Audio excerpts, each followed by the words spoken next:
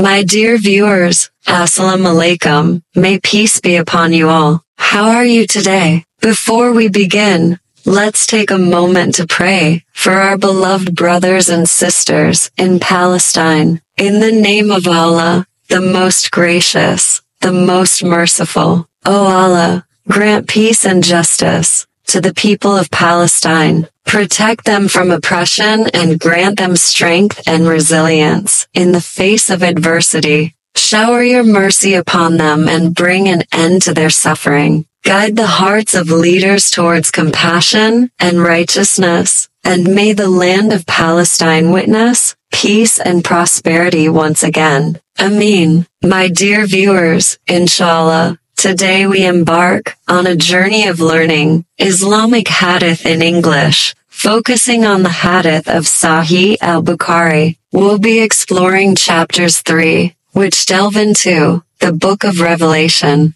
My dear viewers, so, without further ado, let's dive right in and start this enlightening journey together. I seek Allah's protection from the rejected Satan, devil, in the name of Allah, the most gracious, the most merciful. Chapter 3. Narrated Aisha, the mother of the faithful believers. The commencement of the divine inspiration to Allah's messenger, peace be upon him, was in the form of good dreams, which came true like bright daylight, and then the love of seclusion was bestowed upon him. He used to go in seclusion, in the cave of Hira, where he used to worship Allah alone, continuously for many days before his desire to see his family. He used to take with him the journey, food for the stay, and then come back to his wife Khadijah, to take his food likewise again, till suddenly the truth descended upon him while he was in the cave of Hira. The angel came to him and asked him to read. The Prophet, peace be upon him, replied, I do not know how to read.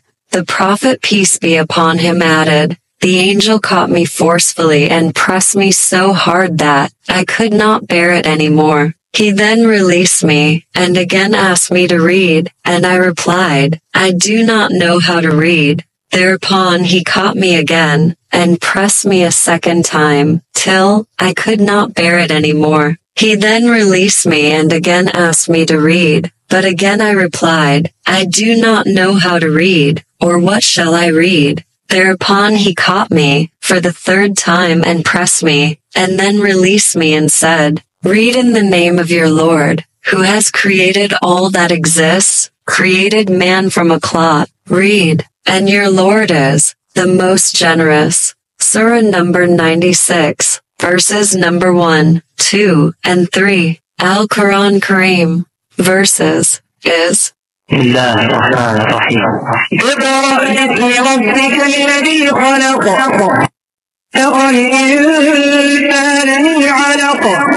اقرأ ربك الأكرم. Al-Quran Kareem. Translation of Surah number 96, Surah Al-Alaq, Clot, verses number 1, 2, and 3 is, verse number 1 is, read, O Prophet, in the name of your Lord, who created. Verse number 2, created humans from a clinging clot. Verse number 3, read, and your Lord is the most generous.